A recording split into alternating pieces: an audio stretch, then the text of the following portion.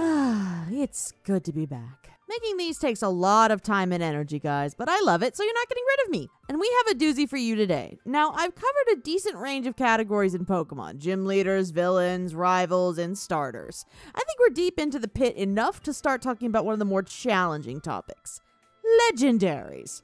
Particularly the feature title ones that represent each generation. I am not running away from any controversial takes anytime soon. So I figure, why don't I bring yet another Pokemon fan who's also passionate about Legendaries and has almost as many hot takes as I do. Please welcome Count Shaman. Thanks, Ari.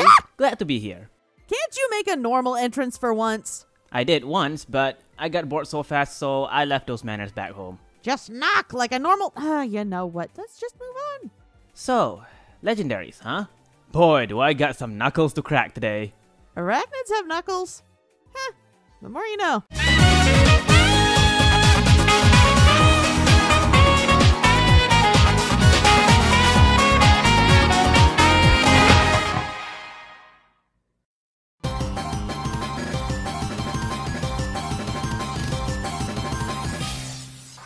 One of the things that grabs a player when they pick up a Pokemon game is the feature Legendary. They're featured on the box art, they're often a mysterious part of the opening movie, and treated with a lot of secrecy and reverence. It's a pretty good gimmick.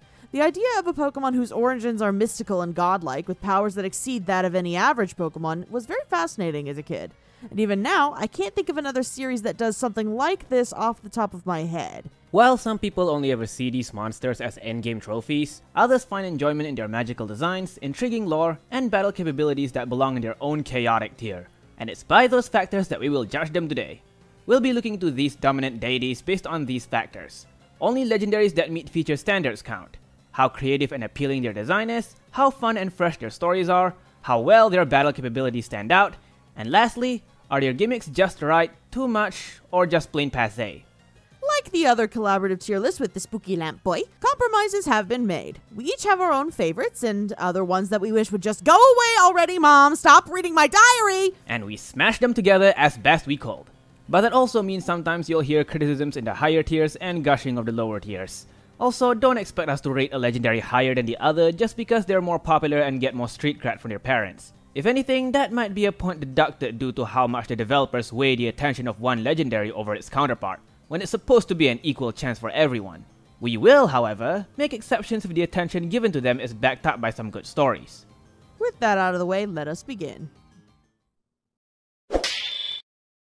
So here's where we put the legendary that doesn't quite meet our general criteria as far as feature legendaries go, mainly due to not doing anything special or good enough to justify its presence.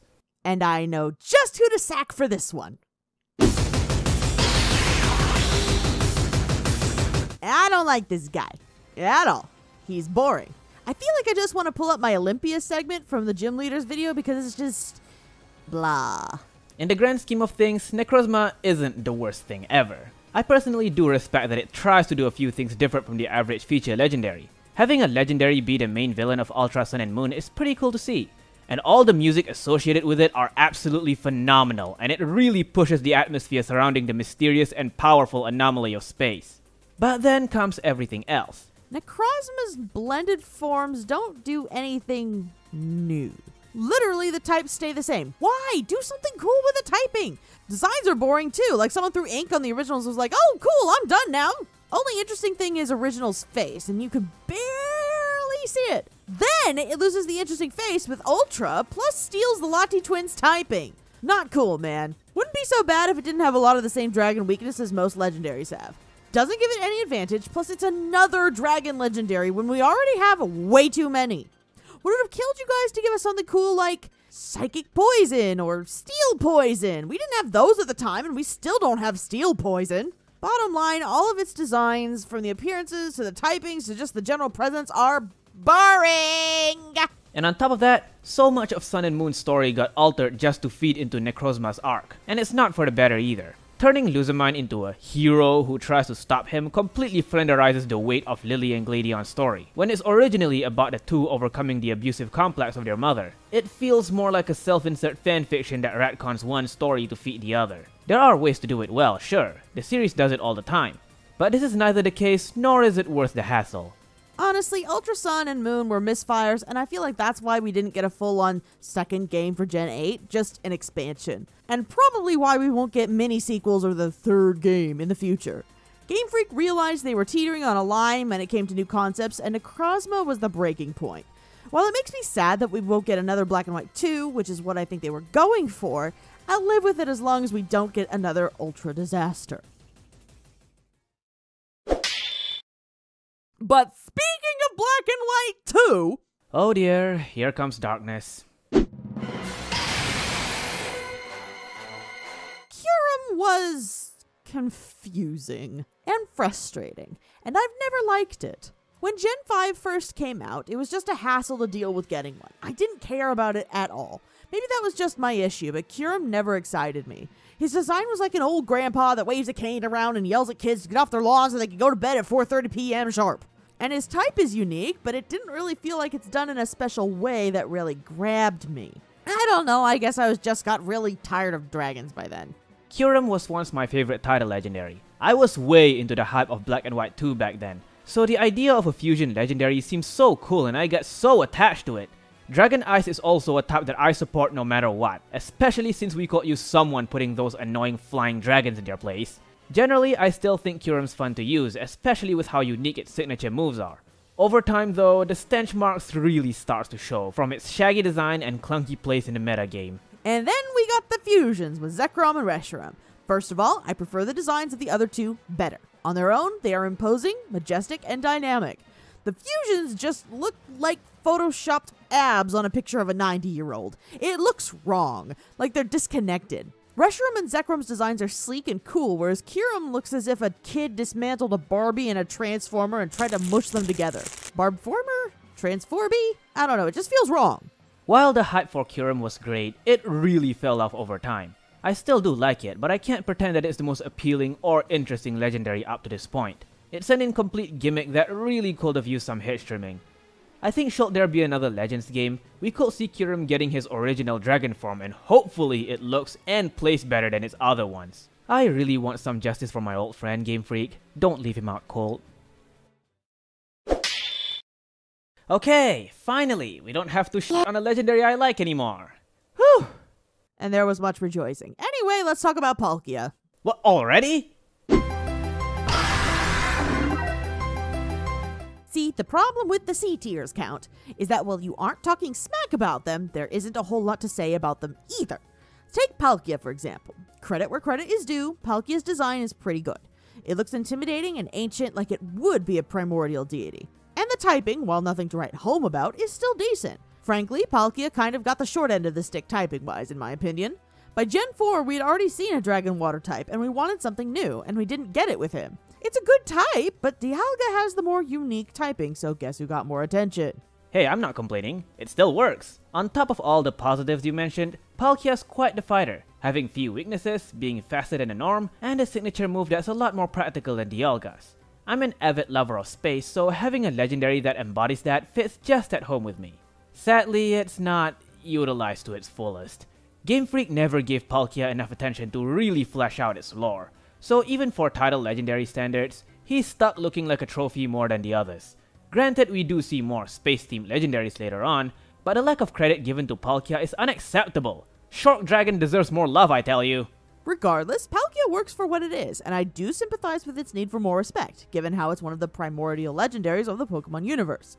I think it got some of that in Legends Arceus, enough to take it out of D tier initially, but there's still a ways to go. The only true gripe I have about it is that while its base form looks really cool and imposing, the origin form is just... Oh, good morrow, fair gentlemen. Though if I could trouble you to help me, good sirs, for I seem to have misplaced my arms. For all the talk about a typing's credibility for legendaries, let me just say that there are times where I would rather have a used type that still works really well than a unique type that's more detrimental to the Pokemon than anything. That brings us to Lunala. Our good old Moonbat has a lot of perplexing things going for it. On one hand, it does have a unique and downright dazzling design that really feels like a more natural evolution for the Cosmog line. On the other hand, that typing.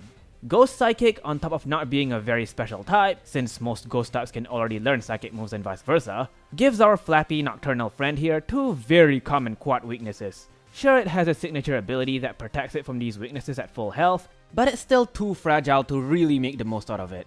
The signature move is... I guess. I mean, it's pretty to look at, but it's kind of just a slightly stronger Shadow Ball with a less practical secondary effect. I'll admit the typing wasn't a deal breaker for me. I was more excited for Lunala for the newer gens because I love Psychic and Ghost, so putting them together was a dream come true for me. And it's still a fairly unique typing. Only Hoopa, Ultra Dawn Wings, Megazord, Voltron, Necrozma, and Shadow Rider Calyrex share it. It's still a Legendaries only club. Not to mention that Lunala is absolutely gorgeous to me. The face is mysterious and alluring, the wings are beautiful. Honestly, it's one of my favorite legendary designs. It's sleek, it's elegant, it's streamlined. I want to hang it in a museum, I love it so much. And the Blood Moon Shiny, oh my gosh. I guess I was a little mean to Lunala. To its credit, it does have access to better moves and items in recent times that made it a much more viable defensive asset. But I don't know, I still never got that into it. Maybe I would have been more interested if it's a Dark Psychic type, since then it'll only ever have to worry about bug types, which is far from common in Ubers. As it is though, I can see its appeal, it's just not my thing. And I get why others don't like it. The typing is kind of terrible no matter how much I like it, and the defenses could compare to paper, but it still holds a place in my heart. Hey Ari. What's up? It's doggo time. At my house, it's always doggo time. Aw, cute doggo! Zamazenta is, by strong definition, an underdog among title legendaries. It's heavily overshadowed by its much more powerful and preferred sister, and to be honest, it's not hard to see why. Zam prefers to walk the path most meta lovers deem unspeakable. The path of a fast wall. To be honest, I do have a soft spot for fast walls. They open up a lot of potential for unpredictable strategies, if they have the asset to pull it off. In Zam's case, not so much. While it can pull off a close combat and guard swap combo, that's pretty much all it can do. It lacks practical tank moves like Body Press and King's Shield, and it can't heal with leftovers since it has to hold onto Rusty Shield to stay in its crown form. Also, while Zacian gets Sacred Sword, which complements its attack power, Zam gets Metal Burst, a move that only works if the user is slower. So yeah, that speed is more detrimental to it than anything else. As for me, I like the typing, but just like Palkia, it's not as special as its counterpart Steel Fairy. Obviously it can be used well, but I'm a little curious as to why they chose a fighting type for a defensive wall. Maybe it's because its weaknesses are mostly special, but fighting is supposed to be an offensive type? I don't understand all the design choices at play. Doggo can go punch-punch, but not that good at punch-punch. Me no understand.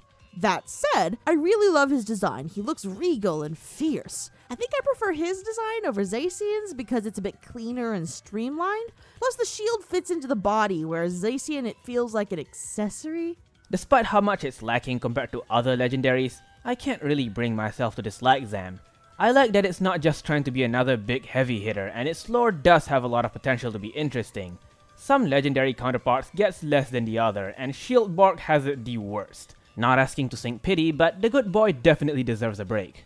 But seriously, why no King's Shield? Like, isn't that literally what it is? The shield for the kings. It has a shield, like, stapled to it. What the frick?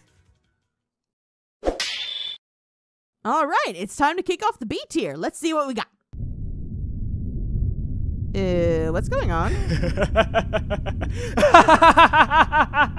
You got something to share with the class count? This, my friend, is where we set the world on fire with some draconic hot takes. Wait, you don't mean... Yes, it is time! Bring in the Danger Noodle! That's it! I quit! I am done with Rayquaza. Please take him away. Everyone else can have him. Leave Ari alone. So, putting aside our petty little outbursts, let's be fair and address what makes Rayquaza as important as it is. A sky dragon who commands the respect of not just humans, but fellow legendaries as well. The roar fearsome enough to quell Groudon and Kyogre, and the draconic strength powerful enough to tear through a meteor are nothing to sneeze at. Rayquaza played a dominant role as a protector of the world, and certainly played it well. Yes, he's good. Good stats, good story, good design, meh typing, yada yada yada. Can we, as a society, move on, please? There are like over 20 more cool legendaries we could talk about and praise. There is no need to just have this one green spaghetti take all that away from them. Not only that, he was the first in the long, glorious history of Dragon-type legendaries, so we can blame him for their oversaturation in the meta. And we talked previously about Game Freak treating certain legendaries better than others, but Rayquaza suffers from something I call Charizard syndrome. I touched on this in the starter list, but basically Rayquaza not only got the new sparkly shiny thing that came out in that generation, but he got it better, and it's broken! Yeah, let's look at that inglorious train wreck. Mega Rayquaza feels like a massive devaluation of what makes Rayquaza special. What was once a legendary respected for its authority to put a stop to world-ending disasters is now a disaster of its own. Game Freak is so desperate to make him a super powerful Pokemon that surpasses Primal Groudon and Kyogre that he became a glorified meta breaker, distracting from what made him respectable to begin with. Sure, a lot of Megas do that, but Rayquaza takes it in a direction that's just plain ridiculous to the point where I don't really have an attachment for him anymore. Sure, it may be fun to see these stats for a while and not being bound to a specific held item, but all it connotes is that literally any Pokemon can be the strongest thing ever with a wave of a hand. And it didn't even have to make sense. And when the devs had to start drawing attention to other Pokemon and their feature titles, they scrapped all the hype put on by that previous power trip. This is why I don't believe in judging a Pokemon's worth based on power scaling alone. Because no matter how big and strong you may think you are, someone or something will knock you off that pedestal. Seriously people, I thought we already learned this lesson since Arceus in Gen 4. I will give the Game Freak favoritism 1 point in its favor. I did enjoy the Delta episode. It was a nice post-game surprise, especially since I was kind of tired of just having a battle zone for the post-game, and the twists were pretty cool the first time around. And I love Zinnia, her theme, her design, her psychology, just mwah! Oh yes, I love Zinnia. We're not saying you can't love Rayquaza for being as OP as it is. You're free to do so. It's just that based on our criteria, we have much stronger favorites, and we'd like to highlight those a lot more rather than pretending to love something we don't. So with all due respect, enjoy your big gummy serpent, but keep it far away from us if you could. Hoo-wee, we sure burnt a lot of bridges with that one, yeah? It was indeed exhilarating. Could choose something a bit more soothing next. I'll worry not. I got just the tune for that. The Hipster Primal. Did it before Kyogre and Groudon made it cool. I've always loved Dialga. I chose Diamond first because he just caught my eye. He looked like a royal dinosaur with crystals for his crown. Little middle school Ari was so hyped for the pretty jewelry mon. I love the typing. We didn't get another one like it until Duraludon, and it's just great against the newer Darling Fairy type. I also prefer his domain. Space gives me anxiety, but I've always loved the idea of traveling through time. I'd love to observe, not live in, older societies, so Dialga's specialty was also a huge draw for me. And the way his signature move looked back then was so freaking amazing.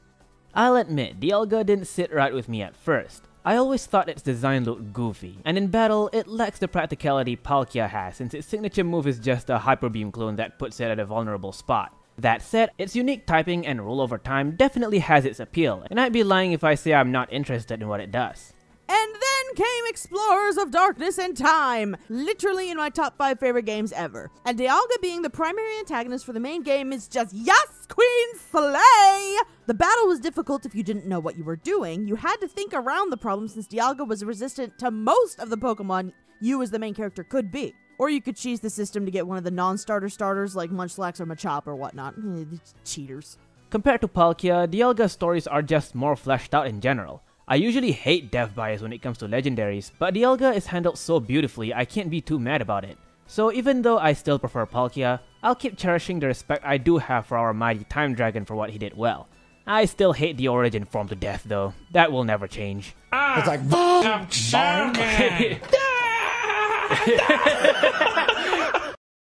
So I'm stealing this from Kingdom Hearts. The closer you get to light, the greater your shadow becomes.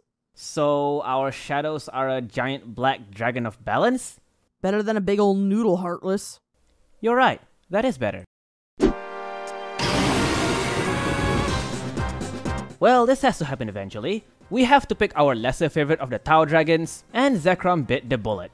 Now don't get us wrong, Zekrom is as fascinating as it looks. being the strength-driven dragon sibling who powers the skies with electricity bursting from its massive generator of a tail. Both it and Reshiram represent the contrast between elegance and aggression well with their respective elemental themes of soft, airy flames and strong, striking lightning bolts. It's pretty inspiring.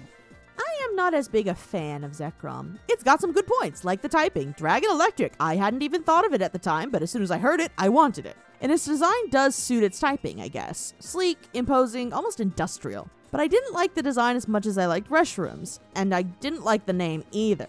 I don't know why, Zekrom felt more like a Yu-Gi-Oh card than a Pokemon to me. Speaking of design, I feel like that's very clearly why so many people, fans and devs alike, love it so much that it overshadows Reshiram altogether. Of course Zekrom would be the popular choice. It's so cool and edgy! Like seriously, between being the talk of social media and becoming the face of conquest when Reshiram was secluded to an event, it's ridiculous how a legendary that's supposed to be one part of a duo about balance keeps being put on the spotlight over its counterpart. Consistency? Thy name is not Game Freak. Its stats don't thrill me either. When I hear Dragon Electric, I think of something that's fast and hits like a truck. 90 speed is nothing to sneeze at, but it's pretty slow for Uber standards. It doesn't match with its sleek design and typing. Frankly, I'd have swapped the speed stat with the special attack stat, and it would have solved a lot of the disconnect in my opinion. All that being said, it's a good, well-rounded Pokemon. Not necessarily my thing, but good. And next up is the Flying Bacon! I'm sorry, what? Look at it! I could fry that up in a pan and it would be delicious. Why do you and Wombo keep trying to eat Pokemon?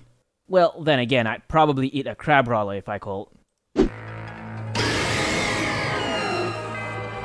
Alas, after 6 generations in the making, we finally have an official Angel of Death in the Pokemon world. Might seem extreme to some, but hey, given the natural evolution of legendaries throughout the series, it's about time we get extreme. Anyways, Yveltal is what you'd expect from a legendary Bird of Death. Red and black design, typing related to darkness, and a signature move that essentially embodies the role of a life taker. Sure, it's pretty much the infinite to Zekrom's Shadow, but surprisingly, it's not the bigger favorite of the 2 Aura legendaries, so kinda hard to put it down for that. Joking about the bacon burb aside, Yveltal and I have a weird relationship. While I understand that legendaries can't always be original, I won't lie and say I wasn't disappointed with the typing on this one. I get it, dark type in Japanese is actually the evil type, death is evil, yada yada, but why isn't it a ghost type? As in already dead. Cremated, deceased, this is an ex-parrot for the death Pokemon! Well, whether you like the type or not, the crazy lore absolutely sells it for me. Apparently, Yveltal is so intertwined with the role of a life taker that when it dies, it straight up takes the life of everything near it so it can be reborn again. Basically what happens if Ho-Oh swallows an atom bomb. I also love the ongoing theory about it being blind, given the empty look on its eyes. It fits well with the concept of death not picking favorites and how it could come to anyone. It's such a grim approach, yet given what we've seen with Pokemon up to this point, I'm not terribly surprised it come to this. I do have to be honest and say that I think the original design is cool. I wouldn't have put the God of Death as a bird, so that surprised me. I was thinking with the Norse influence that the Death God would be Jormungand or even Fenrir because of Ragnarok, and the Spectator would be the eagle, maybe Odin's ravens, Hugin and Munin, but that's just my 2 cents. As of now, I've gotten over my slight typing disappointment and can honestly say that Yveltal is pretty cool. And I love its signature move. Anything that gets stab and can suck the life out of your opponent is okay by me. But I'd still rather take its buckhorned counterpart any day. Here comes the sun, I say, get in the bag, Nebby! Sol Galio, boy what do I have to say about you. Gen 7 may not have the most solid title legendaries, but there's something about Sol in particular that just really sticks with me. A Steel Psychic legendary doesn't seem like a big deal anymore since the type is not even original. But think about it. This is a generation where fairies dominate the meta. You need a Steel type legendary to keep things in order. And I'd say Sol did a great job thanks to a competent ability that keeps it from debuffs, decent attack and speed, and an accurate physical Steel type move as its signature, making it an optimal wall breaker, especially to the glamoring fairies. He may seem average, and sure, you can make fun of him being weak to fire all you want, but don't underestimate how important Steel types can be on the offense. Now yes, I like the typing. Sure, it's not original. Jirachi had that same typing 4 generations ago, but it's still a pretty decent combination. I sense a however coming on. However, I'm real happy for you, Solgaleo, and I'm gonna let you finish, but why did we get a lion in Gen 7 when we had another very similarly designed lion in Gen 6? Don't get me wrong, I think that the base design looks cool, but there's a whole bunch of dissonance with that I can't get over. Why a lion? Couldn't have been any other animal. Solga Tigre. Ooh, I wish I could draw so I could draw that sun tiger. You know what? I don't mind. Pyro sucks anyway, so Solgaleo's design did work out on me as a competent lion Pokemon. The mane represents the vibrance of the sun adequately, and the thought of riding something like it through the dimensional portals just feels like it'd be a fun time, you know? I sense a disturbance in the Steven Universe force. I do have one other major issue.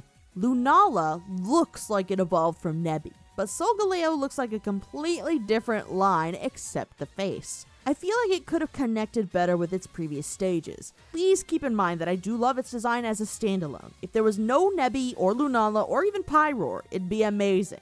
But with all that into account, it's just a little out of place to me. Overall, I think it's a good legendary. I just have some petty hang-ups. And now we talk about the superior doggo. Anyone who follows me on Twitter knows I love dogs, especially mine. So having legendaries based off of dogs, confirmed dogs, not the super speedy hamsters from Gen 2, is right up my alley. And Zacian just hits so many good boy buttons for me. For example, I love the story with the Z-Doggos, how they were stalwart companions to the king and helped found Galar and saved everyone thousands of years ago. That's exactly the story I wanted from doggo legendaries. Dogs are known to be man's best friend after all. Between the two warrior dogs, it's kind of insane how much better Zacian is. Like, I'm all for vouching for underdogs, but Zacian is so ridiculously superior, it's hard not to be impressed. Being a fast fairy steel type that can hit as hard as an 18-wheeler through the ultimate life form just makes me crave to see it rip that giant noodle a good one. Its moveset may be barren, but it still gets the moves it needs to be fully utilized. You can't go wrong with Swords Dance, Play Rough, Behemoth Blade, and Sacred Sword.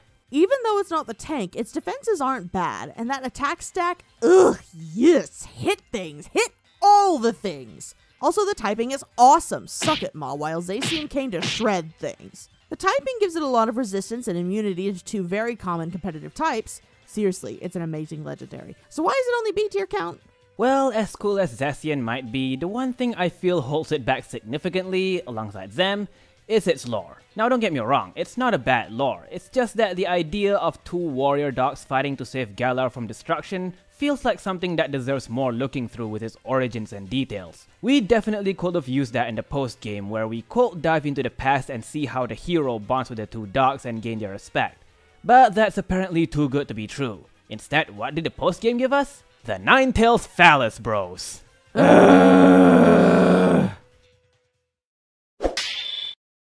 We have reached A tier. Whew, we are getting to the real juicy stuff. So what's the first spicy take? Glad you asked. Some of you who've seen me for quite a bit are probably aware that I have a record for dropping Mac diss tracks on them Firebirds. Well, worry not, because you're gonna get to see me praise an Avian of Flame for once.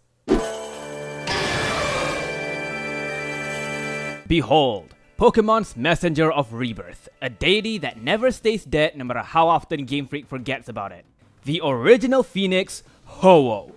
I love this damn bird. Everything about it screams bright as fire. Its design is strong, colorful, and regal enough to captivate the gold and rainbow feel that it's meant to give off. And that boss fight atop the bell tower is just perfection. With its boss theme being so daunting and thematically appropriate, and fighting it in the harsh sunlight really puts into perspective that you're fighting the bona fide fire boss of the Pokemon world.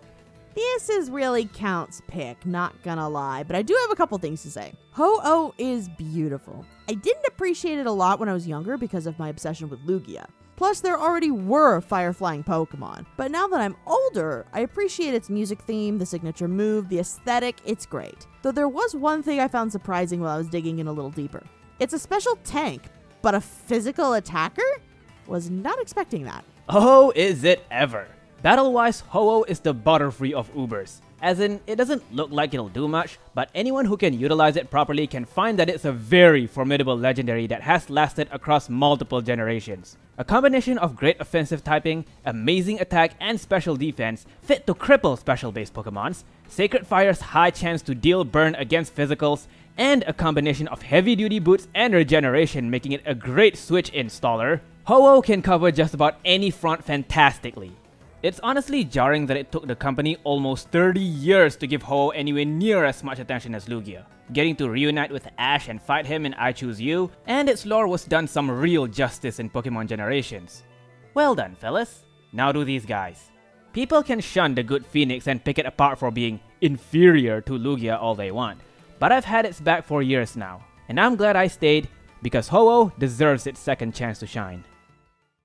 On the other hand, this next Pokemon is so ingrained in legendary bias that it's almost too much. I'm gonna need some Ritalin. If I'm being honest though, I bought into the hype. I literally picked up a Ruby because I liked Groudon. I liked its coloring, I liked its design, I just liked it. It was red, so it was mine. Furthermore, Groudon looks like a deity of the earth. Magma-colored, excavator tail, menacing dinosaur look, since, dinosaurs are buried in the earth and get turned into vroom vroom juice that makes our cars go and costs a few fingers per gallon now. Anyways, the design is spot on.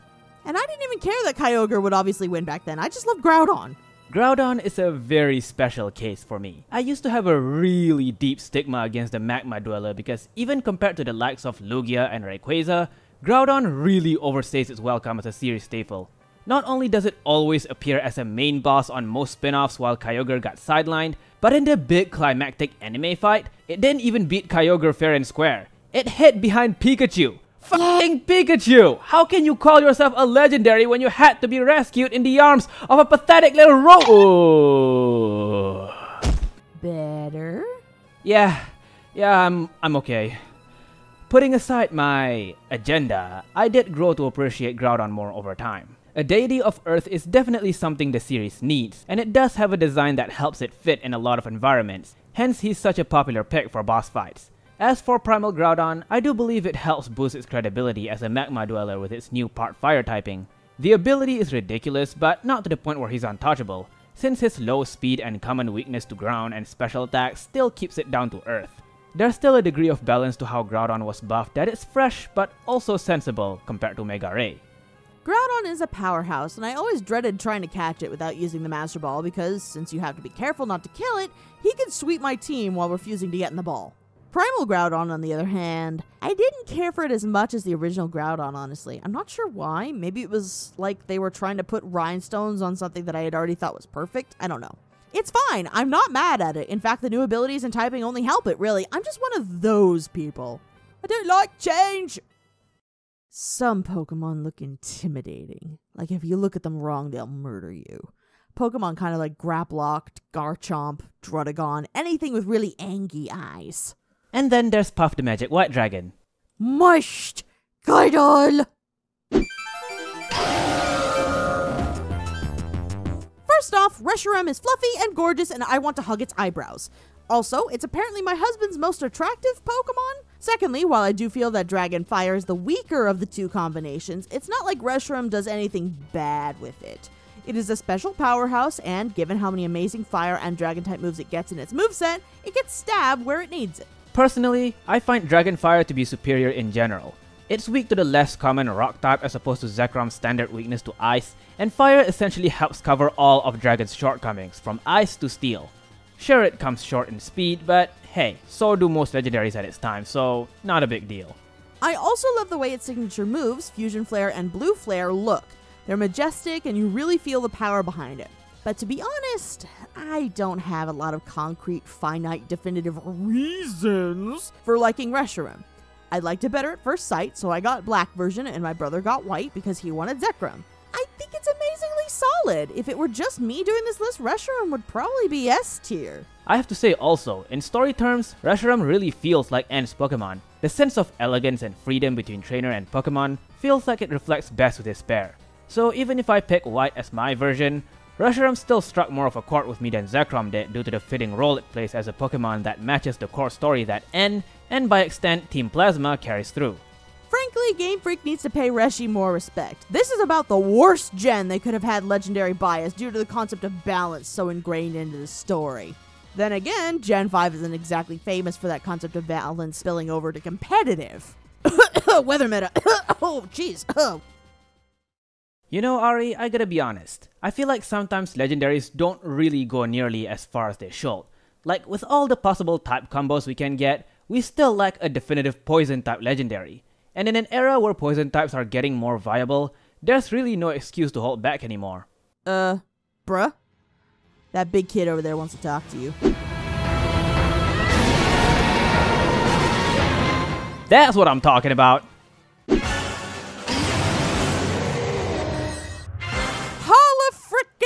Hallelujah! There's a poison-type legendary, a fairy-killing, destroyer of all things, eldritch abomination legendary. Sign me up! Like, y'all know I don't love the bad guy team for Gen 8, but while Game Freak dropped the ball on motivation for them, their endgame was just breathtaking. With Eternatus, everything is correct. The design, creepy as frick, dissolved-looking dragon that got eaten from the inside out with its own acid. The spectacle, oh my gosh, 100-meter-long check. The music. The little flute trill going off like it's your heart fluttering its last little bit before it being stomped on by an ancient, almost otherworldly orchestral soundgasm. Ah, this music is amazing! Just as much as we need steel-type behemoths nowadays, a poison-type legendary gives the fairy some middle ground to reach. Having monstrous special attack and speed gives it real dominance even among uber giants. Couple that with its huge move pool, giving it access to some great fire and ghost type moves to negate its weakness to psychic and steel. Oh, and forget about trying to Dynamax cheese this guy. Its signature move only smiles to your downfall. Now whether Eternatus counts as a title legendary is debatable, but it is featured in both versions of Gen 8 and is part of the main story with similar skyrocketing stats. Plus it has direct ties to Zacian and Zamazenta lore-wise, so I say it does count. It's just as downright scary as it's supposed to be. A continental terror, dripping power and death from the sky in an inescapable storm. And the size, the weight of the atmosphere, it's, well, frankly, everything I wanted from Yveltal. Yeah, I said it. Eternatus is a better death god than Bloodwing over there. Yveltal honestly feels like Eternatus' minion at this point. Like he's only a death deity because Eternatus lets him be one. Frankly, I think I like him as a concept more than some of the S-tier candidates here, but I don't enjoy using him in battle much, so that's why I nominated him for A-tier.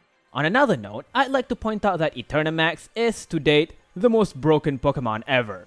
Its HP and defenses are so criminally high that if it reaches its cap, it resets back to 0 where it becomes practically impossible to damage. Even in hack mons, this indestructible hand of death is considered too much. Yeah, good thing he's not playable, huh? Alright, S-tier time. Can't wait to talk about this one. Can't wait to be more basic than a white blonde chick in Ugg boots at Starbucks buying a pumpkin spice latte. Back in the before times, before Facebook and Twitter ruled the world, back when music was grunge and whiny and amazing, there was the Gen 1. And there was one Mon to rule them all, and his name was Mewtwo. Those of you who saw my previous collab will know that while the rest of the world might be Gen 1 or Charizard simps, I have to disagree. I am so over the hype on Charizard. I get it, he's cool looking. He's a big Durgan who isn't actually a Durgan, and I had that holographic card too that has been lost to time. But I will always be a Mewtwo stan. Mewtwo is the original beast. The original scary, you're not strong enough yet obstacle that kept you from completing the game. And unlike the legendaries from Gen 3 onwards, it wasn't mandatory that you meet him in order to finish the game. He could easily have remained a big mystery. And unlike Ho-Oh and Lugia, he's almost never mentioned. He's just this presence. I gotta be honest, I don't have a lot to say about Mewtwo. While I grew up with Gen 1 like most, Mewtwo never really struck any chords with me. I never got that much into his mystery, I didn't grow up with his movies, and I don't consider Smash Bros. Melee the bread and butter of my childhood either. That said, I do get why he means a lot to the fans. As Gen 1's technical title legendary, Mewtwo is the first Pokemon that felt legitimately unstoppable. High stats, typing that's broken for its time, and having to go through a fair lot of the games to reach him. He does feel like the Pokemon who serves as a testament to how far you've come in your journeys. I'm admittedly jealous of the people who did get so attached to him because I do wish I could be one of them. I was there when Shadow the Hedgehog was still all the rage, so I might be into Mewtwo as well if the conditions were met.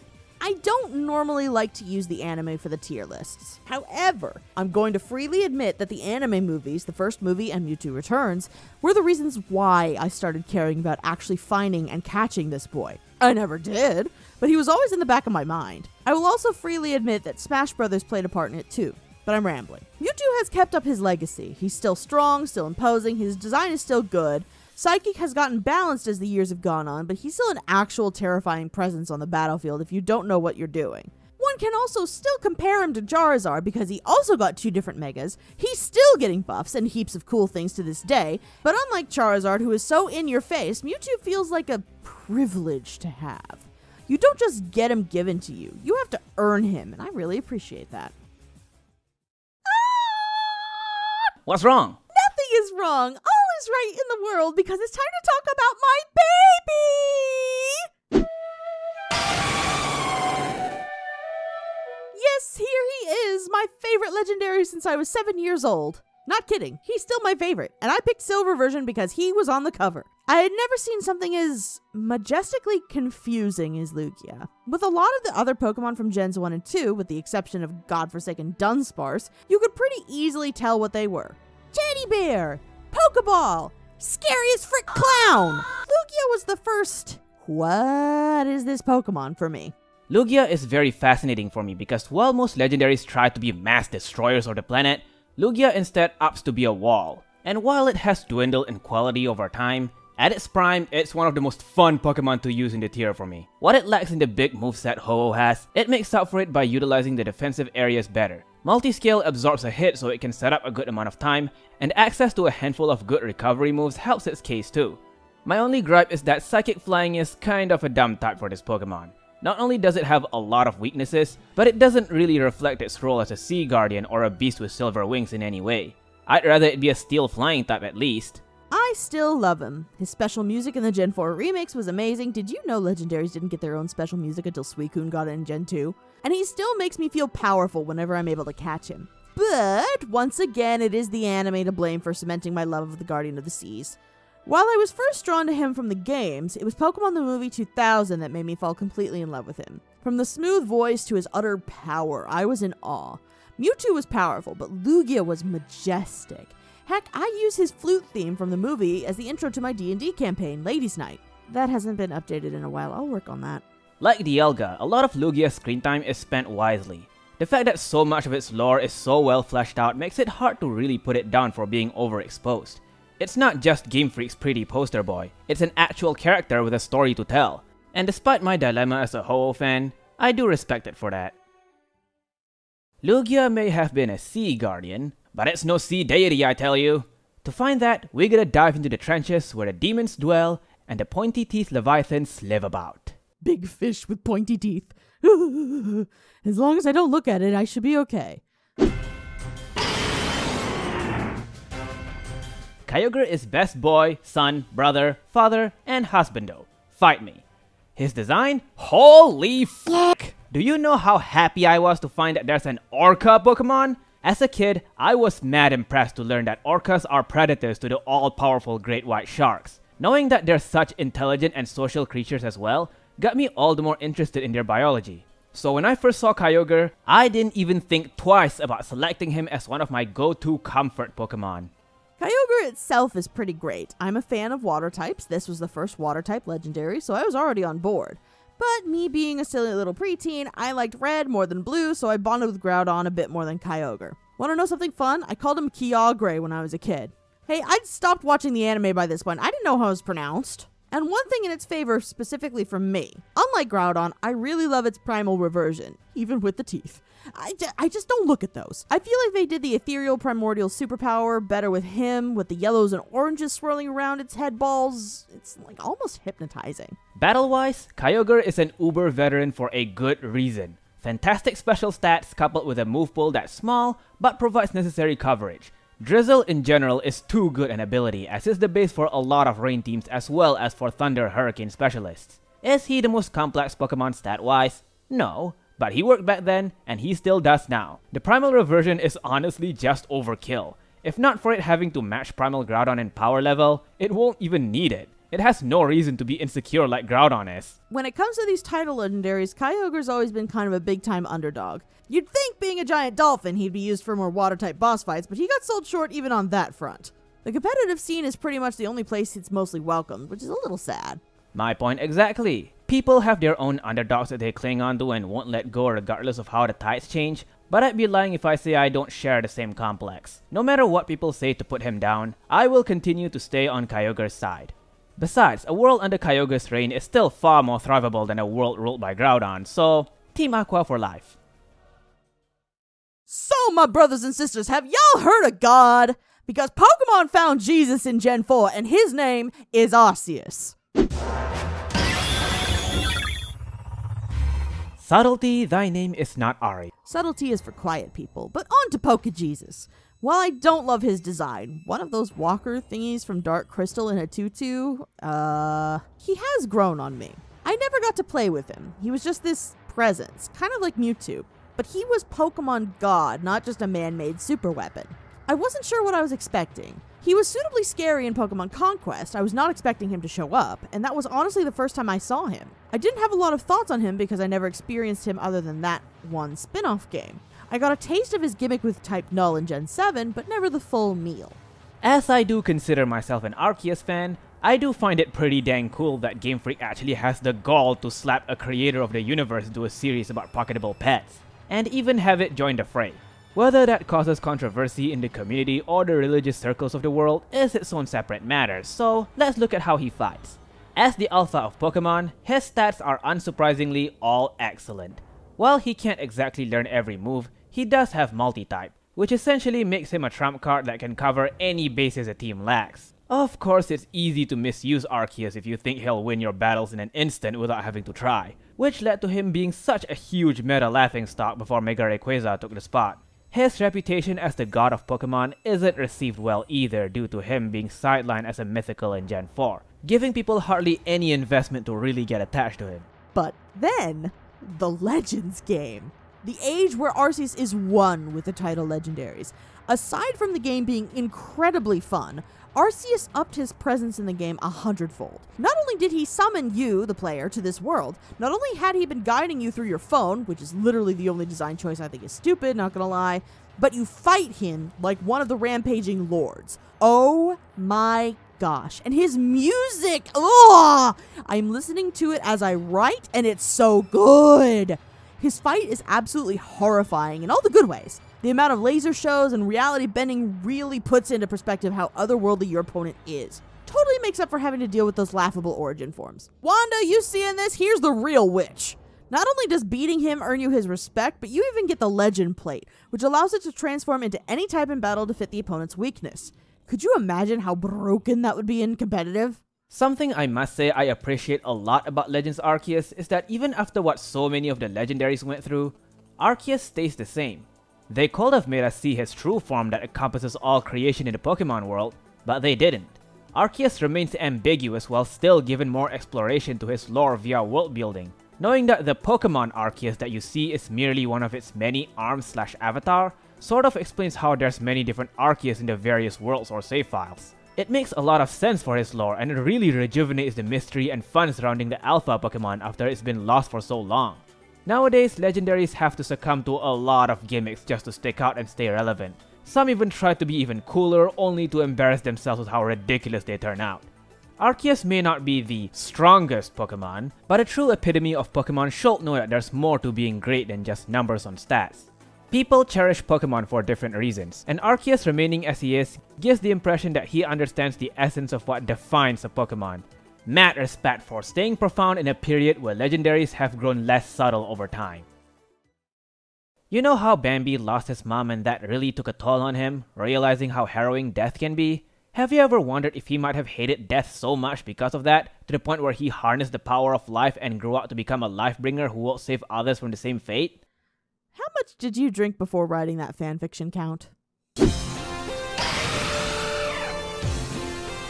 Moving on, it's Rudolph the Pride Parade reindeer, Xerneas.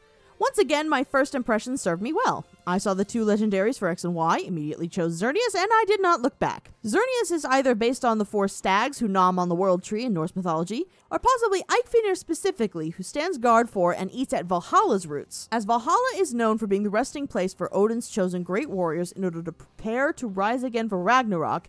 I'm thinking it's probably the latter. But that almost doesn't matter, I know, blasphemy, when you look at how pretty it is. Oh, the rainbows, the elegant points on its limbs, the symmetry. Death the Kid would be so happy. Just mwah!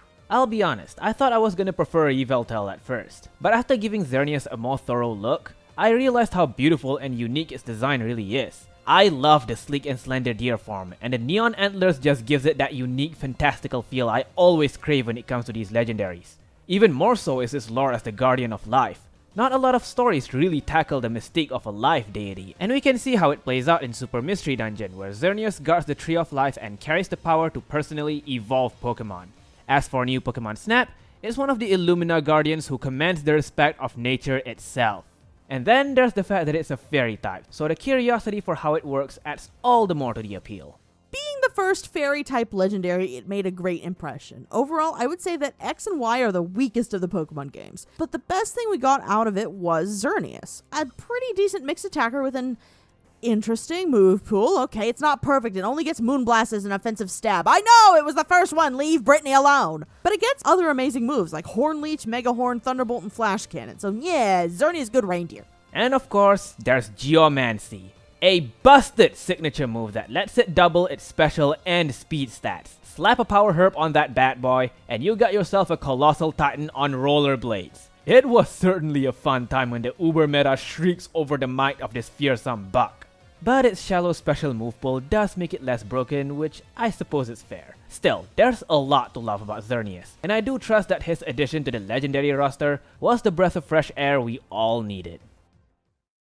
Now that's strange. What's strange? We've made it to S tier and talked about the last legendary on the Generations order, yet I can't help but to feel like we're missing one. Oh, you've made a grave mistake, Count. For every second you remain unaware of its presence, it knows. It sees you in the shadows and bides its time before it exacts its long-contained wrath. You alright, Ari? What did you do with the lights? It comes for all.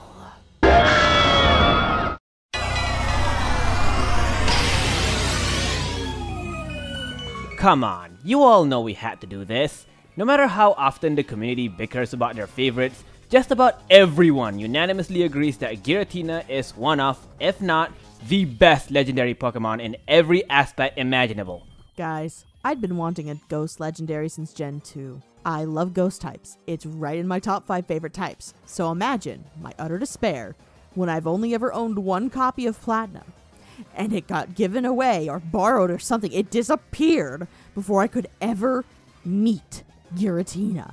I still have yet to ever own one. I want one so badly. And I know he's in Arceus Legends, but just, I haven't gotten there yet, guys.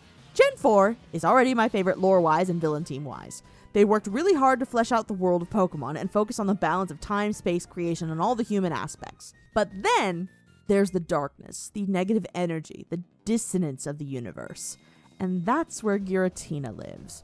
The distortion world is literally one of the coolest concepts ever done in a Pokemon game. No other main series game has broken their own physics like that, and Giratina is the cause. Arceus may control our world, but in Giratina's world, you are a helpless little worm, bent to his will if he so chooses. Giratina's design is such a massive disparity from Dialga and Palkia. None of that bright, regal, stuck-up shit. We're going goth tonight. Both forms of Giratina really strike the right balance of intimidation and badassery without going full edge. Between the altered form's golden hexapetal dragon with claw-like wings to Origin's golden basilisk with shadowy tentacles, it nails both in excellence. Whether it's attack or defense, Giratina has the stats to go double duty thanks to its forms. Shadow Force, while not a practical move, still has the edge in tearing through Pokemon with Protect and Detect up. It's nothing to shrug. I had never been scared of a Pokemon before. That changed when I saw that pool of black and those red eyes pop out of the ground on top of the spear pillar for the first time. Thanks, early internet videos. I can't even really explain why he's so frightening. He's just pixels and code, but there's that sheer existential dread, that stink of almost hell about him, and it freaks me out, and I love it. I don't know why, but I love it. I call Eternatus an Eldritch Abomination, but honestly, Giratina probably deserves that title a little more. Darkrai is not the nightmare Pokemon. The king of the distortion world is. And then there's the Legends Arceus fight. Oh boy! Even the people who complain about the new Pokemon games being too easy find themselves quivering before the might of the Distortion Beast. As one of the final bosses of the game, Giratina reeks of power, proven by how easily it can one-shot any average Pokemon. And if you thought you just gotta take it down once like any other legendary, think again. It goes right into its origin form and jumps straight for a Shadow Force killing streak. So as if it doesn't look scary enough, it manages to find a way to strike terror even in gameplay. With how far legendaries in the series have come and how their qualities shift between each generation, I believe a lot of us will continue to love the renegade dragon of the Pokemon world for many generations to come. Whew, that was a long one. Thanks for the pleasure, Ari. I'm glad to cover a topic of the past as elaborately as we did. You're welcome, boyo. Though that begs the question, you don't enter like a normal whatever you are. Do you exit like a normal one? Funny you shall ask that. I normally... Wait, you can't do this to me! I work here! It's been way too long since we used this. Hopefully the gunpowder buildup didn't yeet him through time again. Next week would be weird.